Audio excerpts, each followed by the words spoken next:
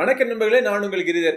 இந்த மாசத்துக்கான சுட்டப்படம் நிகழ்ச்சியை நம்ம ஆரம்பிப்போம். நிறைய கேள்விகள் இருக்கு. ஸோ டைரக்டா நம்ம கேள்விகளுக்கு ஜம்ப் பண்ணிடுவோம். உனக்கு சுட்டப்படம் வேணுமா சுடாத படம் வேணுமா? ஓகே, முதல் கேள்வி லோகேஷ் இவர் கேட்ட கேள்வி என்னன்னா, சைனீஸ் பிராண்ட் ரியல்மி 1 இயர்க்குள்ள இவ்வளோ ஸ்ட்ராங்கான பிராண்ட் ஆயிட்டாங்களே, ஏன் அவர் Indian companies are losing why? Chinese company Realme வந்து புதிய கம்பெனி கிடையாது, ஓப்போல இருந்து ஒரு பிரிஞ்சு வந்த கம்பெனி. ஸோ ஓப்போவோடைய ஸ்ட்ரென்த், அப்புறம் அவங்களுடைய இன்ஃப்ராஸ்ட்ரக்சர், அவங்களுடைய மார்க்கெட்டிங் பவர் எல்லாமே டைரெக்டாக இந்த கம்பெனி கொடுத்ததுனால இந்த கம்பெனி இன்னைக்கு இவ்வளோ பெரிய நிலைமையில இருக்க முடியுது. ஏன் இந்தியன் கம்பெனி லூஸ் பண்றாங்க அப்படின்னா, இந்தியன் மேனுஃபேக்சரிங் இண்டஸ்ட்ரி வந்து ஒரு வலுவான நிலையில இல்லை. ரியல்மி மாதிரி ஷியோமி, ஓப்போ, விவோ எல்லா கம்பெனியுமே இன்னைக்கு சக்சஸ்ஃபுல்லா இருக்கிறதுக்கான காரணம் என்னன்னு பார்த்தீங்கன்னா, ஸோ நம்ம கண்ட்ரியில் இருக்கிற மொபைல் ஃபோன் மேனுஃபேக்சரிங் கம்பெனிஸ் எல்லாமே பார்த்தீங்கன்னா ஸ்ட்ராங்கா இல்லாததுனால தான். அடுத்த கேள்வி தௌஃபீக். மொபைல் ஃபோன் லான்ச் பண்ணும்போது ஒரு ரேட்டுக்கு லான்ச் பண்ணுறாங்க, கொஞ்ச நாளுக்கு அப்புறம் ரேட்டு கம்மி பண்ணி வைக்கிறாங்க, ஆஃபர் ப்ரைஸ் அப்படின்னு. இதை லான்ச் பண்ணும்போதே கம்மி ப்ரைஸில் லான்ச் பண்ணால் என்ன அப்படின்னு கேட்குறாரு. நீங்கள் சினிமாவுக்கு போகிறீங்கல்ல, முதல் வாரம் சினிமா ரிலீஸ் பண்ணுறாங்க அப்படின்னா 250 ரூபா 300 சொல்லி டிக்கெட் வைக்கிறாங்க. ஏன்னா எல்லா ஒரு ஆர்வம் எல்லாமே பார்த்தீங்கன்னா முதல்ல இனிஷியலாக போய் வாங்கணுங்க அப்படிங்கிறத மக்களுடைய ஆர்வம் இருக்கும். ஸோ அந்த ஆர்வத்தை பயன்படுத்திக்கிட்டு எவ்வளோத்துக்கு விற்க முடியுமோ, எவ்வளோத்துக்கு ப்ராஃபிட் பார்க்க முடியுமோ அப்படிங்கிறத பார்க்குறாங்க. அப்புறமா வந்து ஆஃபரில் ப்ரைஸு குறைக்கிறது எல்லாமே பல காரணங்கள் இருக்கும். ஒன்று வந்து அடுத்து வர மாடலுக்கு இவங்க ஸ்டாக் கிளியரன்ஸ் பண்ணுறதுக்காக பழைய மாடல்லாம் ரேட்டு குறைச்சி வைப்பாங்க. இல்லாட்டி கொஞ்சம் காம்படிஷன் அதிகமாயிருச்சு அப்படின்னா இவங்க மொபைல் ஃபோனுடைய மார்க்கெட் ஷேரை கொஞ்சம் தக்க வச்சுக்கிறதுக்காகவும் இன்க்ரீஸ் பண்ணுறதுக்காகவும் விலையை குறைப்பாங்க. விலையை குறைக்கிறதுக்கான பல காரணங்கள் இருக்கு. ஆனால் ஆரம்பத்தில் மொபைல் ஃபோன் லான்ச் பண்ணுறப்போ இந்த விலை தான் அப்படின்னு சொல்லிட்டு அவங்க லான்ச் பண்ணுவாங்க. அப்போவே குறைச்சி விலை லான்ச் பண்ணிட்டாங்க அப்படின்னா அப்புறம் ஃபன் எங்கே இருக்கு? ஓகே, பாலகிருஷ்ணன் இல்லாமல் சுட்டப்படம் நிகழ்ச்சி நம்ம நடத்த முடியாது. இவர் பாலகிருஷ்ணனோட சேர்ந்து நம்ம புவனேஸ்வரன் சேர்ந்து அதே கேள்வி கேட்டிருக்காருங்க. ட்விட்டரில் ப்ளூடெக் பக்கத்தில் வந்தால் நம்ம காசை வாங்கி கொடுக்கணுமா? நீங்கள் ஏன் இன்னும் அந்த ப்ளூடெக் வாங்காமல் இருக்கீங்க? புவனேஸ்வரும் அதே கேள்வி தான் கேட்டிருக்காங்க. நிறைய ஃபாலோவர்ஸ் வச்சிருக்கீங்களே, உங்களுக்கு ஏன் வெரிஃபை ஆகாமல் இருக்க மாட்டேங்குது? ஸோ இந்த ப்ளூடெக் அப்படிங்கிறது ட்விட்டரில் இருக்கிற வெரிஃபைடு அக்கௌண்ட்ஸுக்கு பக்கத்தில் பார்த்தீங்கன்னா ஒரு ப்ளூ கலரில் டிக் மார்க் ஒன்று கொடுத்துருப்பாங்க. இது ஏன் நீங்கள் இன்னும் வாங்காமல் இருக்கீங்க, அதை வாங்குறதுக்கான ப்ரொசீஜர் என்னன்னு கேட்டிருக்காங்க. ட்விட்டரில் மட்டும் இல்லை, ஃபேஸ்புக்லையும் இருக்குது, யூடியூப்லையும் இருக்குது, எல்லா சோஷியல் மீடியாவிலும் பெரும்பாலான சோஷியல் மீடியாவில் வந்து வெரிஃபைடு அக்கௌண்ட்ஸ் இருப்பாங்க. ட்விட்டரை பொறுத்த மட்டும் இந்த வெரிஃபைடு அக்கௌண்ட்ஸ் யாருக்கு கொடுக்குறாங்க அப்படின்னா, பிரபலங்கள், எல்லாருக்கும் தெரிஞ்ச ஜேர்னலிஸ்ட், பிரஸ்ல இருக்கிற முக்கியமான ஆட்கள், இவங்களுக்குலாம் வெரிஃபைட் ட்விட்டர் அக்கௌண்ட் கொடுக்குறாங்க. இதுக்கான காரணம் என்ன பார்த்தீங்கன்னா, அவங்க ஒரு விஷயம் சொன்னாங்க அப்படின்னா அது உண்மையா இருக்கும், அவங்க அது நம்பிக்கையான சோர்ஸா இருக்கும் அப்படிங்கிற வெரிஃபை பண்றதுக்காக இந்த மாதிரி கொடுக்குறாங்க. இது காசு கொடுத்து வாங்கணும்லாம் கிடையாது. இவங்கள்ட்ட இருந்து வர இன்ஃபர்மேஷன் வெரிஃபைடு இன்ஃபர்மேஷனா இருக்குமா அப்படின்னு ஒரு ட்விட்டர் வந்து ஒரு வெரிஃபை பண்ணிட்டு அதுக்கப்புறமா அவங்களுக்கு கொடுப்பாங்க. நான் அதை அப்ளை பண்ணல, வேணும்னா அப்ளை பண்ணி ட்ரை பண்ணி பார்ப்போம், நம்மளுடைய GiriSonnaSeri ஐடிக்கு வருதா இல்லையான்னு சொல்லிட்டு அப்ளை பண்ணி ட்ரை பண்ணி பார்ப்போம். புவனேஷ் இவர் கேட்ட கேள்வி, ஒரு 2-3 இயர்ஸ்க்கு முன்னாடி மிட்ரேஞ்ச் மொபைல் ஃபோன்ஸ் ஃப்ளாக்ஷிப் நிறைய டிஃப்ரென்ஸ் இருந்துச்சு. பட் இப்போ day to day யூசேஜில் flagship mobile phones கூட கம்பேர் பண்ணுற அளவுக்கு பெர்ஃபார்மன்ஸ் இம்ப்ரூவ் ஆயிருக்கு. ஒரு 15,000 ரூபா கொடுத்து ரெட்மி நோட் 7 ப்ரோ வாங்குறதா, இல்லை ஒரு 30,000 போட்டு OnePlus 60 போன்ற ஃப்ளாக்ஷிப் மொபைல் ஃபோன்ஸ் வாங்குறதா, இது ரெண்டுத்துக்கும் டே டு டே யூசேஜில் என்ன டிஃப்ரென்ஸ் இருக்கும் அப்படின்னு கேட்டிருக்காங்க. ஃப்ளாக்ஷிப் மொபைல் ஃபோன்ஸ் தான். ஒரு midrange mobile phone flagship mobile phone அளவுக்கு பெர்ஃபார்மன்ஸ் கொடுக்கு தான் சொல்கிறோம் இல்லையா, அந்த ஃப்ளாக்ஷிப்போடைய பெர்ஃபார்மன்ஸை டேரெக்டாக கொடுக்க முடியாது. ஏன்னா இதில் processor, internal hardware, modern technology, பல விஷயங்கள் அந்த ஃப்ளாக்ஷிப் மொபைல் ஃபோனில் இருக்குது. அதில் பல விஷயங்களை காம்ப்ரமைஸ் பண்ணி கொஞ்சம் சுருக்கி தான் அவங்க மிட்ரேஞ்ச் மொபைல் ஃபோனில் அந்த ப்ரைஸுக்கு அவங்க கொடுக்க முடியும். ஆனால் அன்றாட வாழ்க்கையில் ஒரு சராசரியாக ஒரு நார்மலாக நம்ம யூஸ் பண்ணுறோம் அப்படின்னா இது வந்து பெர்ஃபார்மன்ஸ் அதிகமாக இருக்கணுங்கிற அவசியம் கிடையாது. மிட்ரேஞ்ச் மொபைல் ஃபோன்ஸே நீங்கள் தாராளமாக வாங்கலாம். என்ன இந்த மிட்ரேஞ்ச் மொபைல் ஃபோன்ஸில் வாங்குற ஒரு பிரச்சனை என்னன்னா, ஒரு 2 வருஷத்துக்குள்ள, மேக்ஸிமம் 2 வருஷம் 3 வருஷத்துக்குள்ள மொபைல் ஃபோனை மாற்ற வேண்டிய நிலைமைக்கு வந்துடும். வினோத் இவர் கேட்டுக்கிறதுனா, டிஸ்பிளே சைஸுக்கும் பிபிஐக்கும் ஏதாவது சம்பந்தம் இருக்கா? இதுக்கு ஏற்கனவே ஒரு வீடியோ போட்டிருக்கேன், அந்த வீடியோக்கான லிங்க் உங்களுக்கு கொடுத்துருக்கேன். பட் சுருக்கமாக சொல்லணும் அப்படின்னா, பிபிஐ அப்படிங்கிறது பிக்சல்ஸ் பெர் இன்ச். ஒரு டிஸ்பிளேயோட சைஸ் பார்த்துக்கிட்டிங்கன்னா, உதாரணத்துக்கு 1 இன்ச்சுக்கான டிஸ்பிளே இருந்துச்சுன்னா அதுக்குள்ள எத்தனை பிக்சல்ஸ் நீங்கள் அடக்கி வைக்கிறீங்க அப்படிங்கிறது அந்த pixels per inch. So pixels per inch அப்படிங்கிற பிபிஐ நம்பர் அதிகமாச்சு அப்படின்னா அந்த மொபைல் ஃபோனோட டிஸ்பிளேயோட கிளாரிட்டி, கிறிஸ்ப்னஸ், டீடைல்ஸ், ஷார்ப்னஸ் அதிகமாக இருக்கும் அப்படின்னு அர்த்தம். ஓகே, அடுத்த கேள்வி பிரமோத். ஃபோல்டு மொபைல் ஃபோன்ஸுக்கு மவுஸ் கூடும் என்று நினைக்கிறீர்களா? புவனேஷ் கந்தசாமியும் அதே மாதிரி கேள்வி தான் கேட்டிருக்காரு. அது சம்பந்தப்பட்ட ஒரு கேள்வி கேட்டிருக்காரு. மொபைல் ஃபோன் டிஸ்பிளே கீழே போட்டாலே உடஞ்சு போயிருது, இந்த டிஸ்பிளே ஃபோல்டு பண்ணி விற்கிறாங்களே, இந்த மாதிரி டிஸ்பிளே ஃபோல்டு பண்ற மாதிரி டெக்னாலஜி வந்துருச்சு, இதுக்கெல்லாம் வந்து என்ன டெக்னாலஜி எப்படி ஒர்க் ஆகுது அப்படின்னு கேட்டிருக்காங்க. இது வந்து ஒரு வித்தியாசமான ஒரு டிஸ்பிளே. நீங்க சாதாரண நீங்க யூஸ் பண்ணக்கூடிய ஒரு கிளாஸ் டிஸ்பிளே கிடையாது, இது ஒரு வித்தியாசமான மெட்டீரியல்ல பண்ணிருக்காங்க. இன்னும் நான் வந்து இந்த ஃபோல்டிங் மொபைல் போன்ஸ்லாம் கையில நான் யூஸ் பண்ணி பார்க்கல, ஸோ எப்படி இருக்குன்னு எனக்கு சரியா தெரியல. பட் நான் வீடியோல பார்த்த மட்டும், இன்டர்நெட்ல பார்த்த மட்டும் எனக்கு என்ன தோணுது அப்படின்னா, இது வந்து ஒரு வித்தியாசமான ஒரு டெக்னாலஜி. பிளாஸ்டிக்கோ இல்ல ரப்பரோ இல்ல ஒரு எலாஸ்டிக் மெட்டீரியல் எப்படி உங்களுக்கு ஃபோல்ட் ஆகுதோ, ஸோ அந்த மாதிரி ஒரு மெட்டீரியல் யூஸ் பண்ணி தான் இந்த டிஸ்பிளே பண்ணிருக்காங்க. கிளாஸ்னா தான் ஈஸியா உடஞ்சிரும், ஸோ கிளாஸை வந்து ஃபோல்டு பண்ண முடியாது. ஸோ இது வந்து கண்டிப்பா கிளாஸ் டிஸ்பிளே இல்லைன்னு தெரிஞ்சு போயிடுச்சு. பட் வரட்டும், நம்மளுடைய கன்சியூமர் கையில இந்த மாதிரி ஃபோல்டபிள் மொபைல் போன்ஸ்லாம் வரட்டும், வந்ததுக்கு அப்புறம் சொல்ல முடியும். பட் ஃபோல்டபிள் டிஸ்பிளேக்கு மவுஸ் கூடுமா அப்படின்னு நீங்க நினைக்கிறீங்களா அப்படிங்கிற கேள்விக்கு காலம் தான் பதில் சொல்லணும். ஃபோல்டபிள் டிஸ்பிளே அப்படிங்கிறது இப்போ வந்து first generation of mobile phones. இந்த first generation of mobile phones எப்படி பாப்புலர் ஆகுது, இதுக்காக சாஃப்ட்வேர்ஸ்லாம் எப்படி டெவலப் பண்றாங்க, இதை மக்கள் எப்படி அடாப்ட் பண்றாங்க, இதெல்லாம் பொறுத்து தான் இதோடைய ஃபியூச்சரை நிர்ணயிக்க முடியும். ஓகே, புவனேஷ் தான் இந்த நிறைய கேள்வி கேட்டிருக்காரு. இன்னொரு கேள்வி என்னன்னா, mobile brands pure Android software கொடுக்குமா, ஆண்ட்ராய்டுக்கு மேல சாஃப்ட்வேர் பில்ட் பண்ணி கொடுக்குறாங்க. ஓகே, இவர் கேட்டிருக்க கேள்வியோட சாராம்சம் என்னன்னா, மொபைல் போன்ஸ் எல்லாம் பியூர் ஆண்ட்ராய்டு யூஸ் பண்ணாம அவங்க ஒரு ஸ்கின் போட்டு கொடுக்குறாங்களே, இதனால அவங்களுக்கு என்ன அட்வான்டேஜ் அப்படின்னு கேட்டிருக்காரு. ஸோ மொபைல் போனுடைய ஒவ்வொரு மொபைல் போனுக்கும் ஒரு தனித்துவம் இருக்கணும். பிக்சல் மொபைல் போன்ஸ்ல இருக்கிற அதே ஹார்ட்வேர் தான் இந்த சாம்சங் டாப் அண்ட் மொபைல் போன்ல இருக்குதுன்னு வச்சுக்கோங்களேன். இந்த ரெண்டு மொபைல் போனுக்கு என்ன வித்தியாசம்? சாஃப்ட்வேர் ஸ்பெசிஃபிகேஷன்ஸ், ஹார்ட்வேர், இந்த வித்தியாசம்லாம் மலையேறி போயிடுச்சு. இனிமே வந்து யூசர் எக்ஸ்பீரியன்ஸ்க்கான காலம். யூசர் எக்ஸ்பீரியன்ஸ் ஒரு மொபைல் போனை எப்படி நீங்க யூஸ் பண்றப்போ எப்படி இருக்கு, அதை வந்து எப்படி மேம்பட்ட ஒரு மொபைல் போன் கம்பெனி உங்களுக்கு கொடுக்குறாங்க, அதை வச்சுதான் நீங்க மொபைல் போன் நீங்க வாங்குவீங்க. இந்த ஒரு சாஃப்ட்வேர் யூசர் எக்ஸ்பீரியன்ஸ் தான் இம்ப்ரூவ் பண்றதுக்காக தான் இந்த மொபைல் போன் கம்பெனி எல்லாம் அவங்களுடைய மொபைல் போன்ல ஒரு ஸ்கின் போட்டு உங்களுக்கு கொடுக்குறாங்க. அதுதான் ஒரு மொபைல் போன் இன்னொரு மொபைல் போன்ல இருந்து வித்தியாசப்படுத்தி காட்டக்கூடிய யூனிக் ஃபீச்சர்ஸ் அப்படின்னு சொல்லுவோம். சாஃப்ட்வேர் அப்டேட் இந்த மாதிரி ஸ்கின் யூஐல இருக்கிறதுனால வர்றது டிலே ஆக தான் செய்யுது. பட் இருந்தாலும் அந்த மொபைல் போனுக்கு ஒரு தனித்துவம் இருக்கணும் அப்படிங்கிறதுக்காக தான் ஸ்கின் யூஐ இன்னமும் யூஸ் பண்ணிட்டு இருக்காங்க. அடுத்த கேள்வி புவனேஷ் தான். ஓகே, எப்சன் பிரிண்டர் வீடியோவில் 4 கலர் இங்க் டேங்க் இருந்துச்சு. பட் நம்ம ஒரு கலர் ஃபோட்டோ எடுக்கும் போது எப்படி கலர் மாறி மாறி வருது அப்படின்னு கேட்டிருக்கீங்க. ஸோ 256க்கு மேலே எத்தனையோ கலர்ஸ் இருக்கு. ஸோ எல்லா கலருக்கும் ஒரு டேங்க் வைக்க முடியாது. ஸோ பேசிக்கான 4 கலர்ஸ், இந்த 4 கலர்ஸை மிக்ஸ் பண்ணி தான் பிரிண்டிங் டெக்னாலஜி CMYK அப்படின்னு சொல்லுவாங்க. ஸோ பிரிண்டிங் டெக்னாலஜி 4 கலரை மிக்ஸ் பண்ணி உங்களுக்கு தேவையான கலரை எடுத்து கொடுக்கறது தான் இந்த CMYK printing technology. Okay, Kabilan இவர் கேட்டிருக்க கேள்வி என்னன்னா, நம்ம யூஸ் பண்ண மொபைல் போனை விற்கிறதுக்கு முன்னாடி ஃபேக்டரி ரீசெட் பண்ணா அந்த போன் வாங்குறவங்க அதுல இருந்து டேட்டாவை ரெக்கவர் பண்ண முடியுமா அப்படின்னு கேட்டிருக்காங்க. ஸோ இது யூஸ்வலாக மொபைல் ஃபோனில் பார்த்தீங்கன்னா இப்போ நம்ம பின்லாம் போட்டு சேஃப்டி பண்ணி தான் வைக்கிறோம். பட் இருந்தாலும் வந்து எல்லா இன்ஃபர்மேஷனுமே பார்த்தீங்கன்னா ஒரு இன்டர்னல் மெமரி தான் போய் ஸ்டோர் ஆகுது. இன்டர்னல் மெமரியில் டேட்டா ரெக்கவரி சாஃப்ட்வேர்ஸ் ரன் பண்ணாங்க அப்படின்னா ரெக்கவர் பண்ணக்கான வாய்ப்புகள் இருக்குது. கண்டிப்பாக 100% ரெக்கவர் ஆகும்னு சொல்ல முடியாது, பட் ரெக்கவர் பண்ணுறதுக்கான வாய்ப்புகள் இருக்குது. ஸோ எதுக்கும் நீங்கள் ஒரு ஃபோனை நீங்கள் விற்கிறதுக்கு முன்னாடி ஒரு 2-3 தடவை ஃபேக்டரி செட் பண்ணி கொடுத்தீங்கன்னா உங்களுக்கு சேஃபாக இருக்கும். அவ்வளோதான். ரிஷிகுமாரும் இந்த நிறைய கேள்விகள் கேட்டிருக்காரு. இவர் கேட்ட கேள்வி என்னன்னா, ஃபீச்சர் போனின் அடுத்த கட்டம் ஸ்மார்ட் போன்ஸின் அடுத்த கட்டம் என்னவாக இருக்கும், உங்கள் பார்வை என்ன?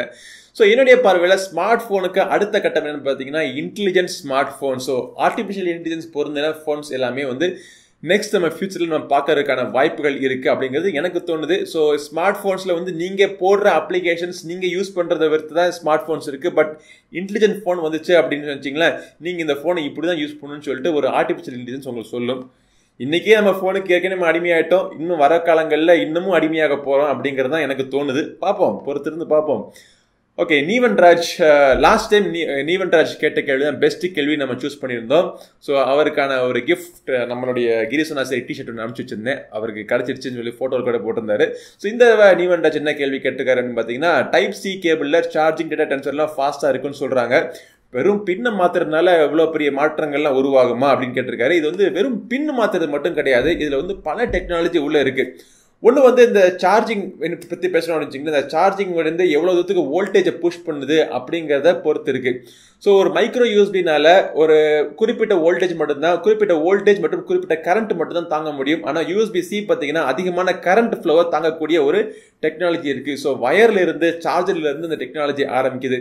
நீங்க சார்ஜ் பண்ணக்கூடிய டிவைஸ்ல பார்த்தீங்கன்னா அதில் இருக்கிற சர்க்கியூட்ல இருந்து லேப்டாப்பா இருக்கட்டும், இல்லை மொபைல் போனா இருக்கட்டும், இல்லை ஒரு ஹெட்ஃபோனா இருக்கட்டும், அதில் இருக்கிற சர்க்கியூட்டுமே பார்த்தீங்கன்னா USB Type-C சப்போர்ட் பண்ணணும். வெறும் ஒரு மைக்ரோ யூஎஸ்பில இருந்து ஒரு யூஎஸ்பி டைப் சி கன்வெர்ட்டர் போட்டு நீங்க சார்ஜ் பண்ணீங்கன்னா சார்ஜ் ஆகும், இல்லைன்னு சொல்லல. பட் அந்த யூஎஸ்பி டைப் சிக்கான முழு பவர் அதுல கிடைக்காது. டேட்டா ட்ரான்ஸ்ஃபர் ஸ்பீடா இருக்கட்டும் எல்லாமே பாத்தீங்கன்னா அந்த full end to end circuit அது சப்போர்ட் பண்ணணும். ஸோ அதனால தான் யூஎஸ்பி டைப் சி வந்து பாப்புலர் ஆயிட்டு இருக்கு. அந்த பின்னை வச்சு மட்டும் இல்ல, அந்த ஃபுல் சர்க்யூட் மற்றும் டெக்னாலஜியே ஒரு பெரிய மாற்றம் அடைஞ்சிருக்கு. அதனால தான் யூஎஸ்பி டைப் சி ஃபாஸ்டா இருக்கு, எஃபிஷியன்டா இருக்கு. ஓகே, கதிரவன் கேட்டிருக்க கேள்வி, வாட் இஸ் ஐபி அட்ரஸ்? நம்ம இஷ்டத்துக்கு நம்பர் போட்டுக்கலாமா? ரூல்ஸ் அண்ட் ரெகுலேஷன்ஸ் இருக்கா? So IP address, internet protocol address அப்படிங்கிறது பார்த்தீங்கன்னா இப்போ ஐபி வெர்ஷன் 4, ஐபி வெர்ஷன் 6 அப்படிலாம் பல வெர்ஷன்ஸ் இருக்கு.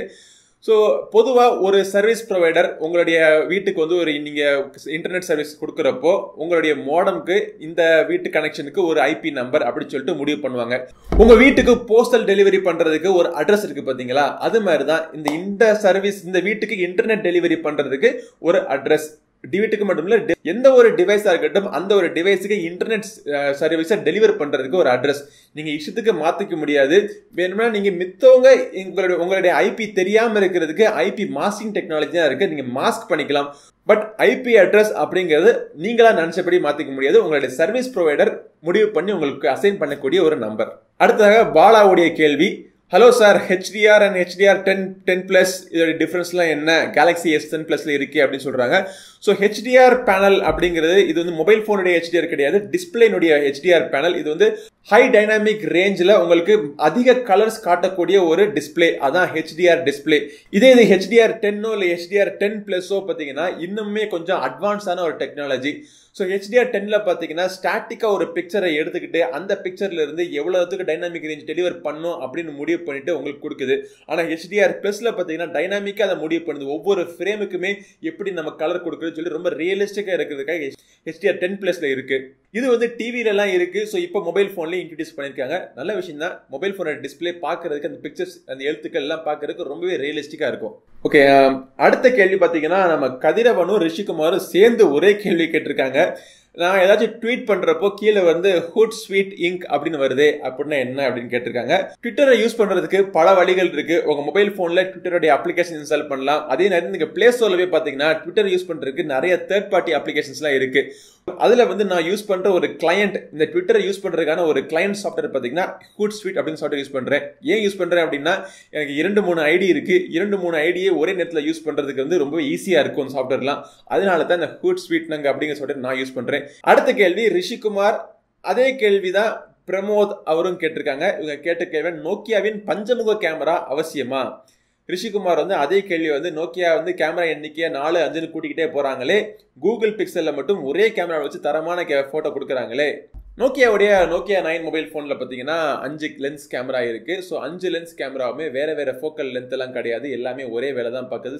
சில சென்சர் பாத்தீங்கன்னா RGB இருக்கு, சில சென்சர் மோனோக்ரோமா இருக்கு. ஸோ ஒரு போட்டோ நீங்க எடுக்கிறப்போ இந்த 5 லென்ஸ்ல இருந்துலயும் போட்டோவை ஸ்டாக் பண்ணி பல பிளேன் ஆஃப் இன்ஃபர்மேஷன் கொடுக்குறாங்க. இது வந்து டெப்த் இன்ஃபர்மேஷனுக்காக கொடுக்குறாங்க.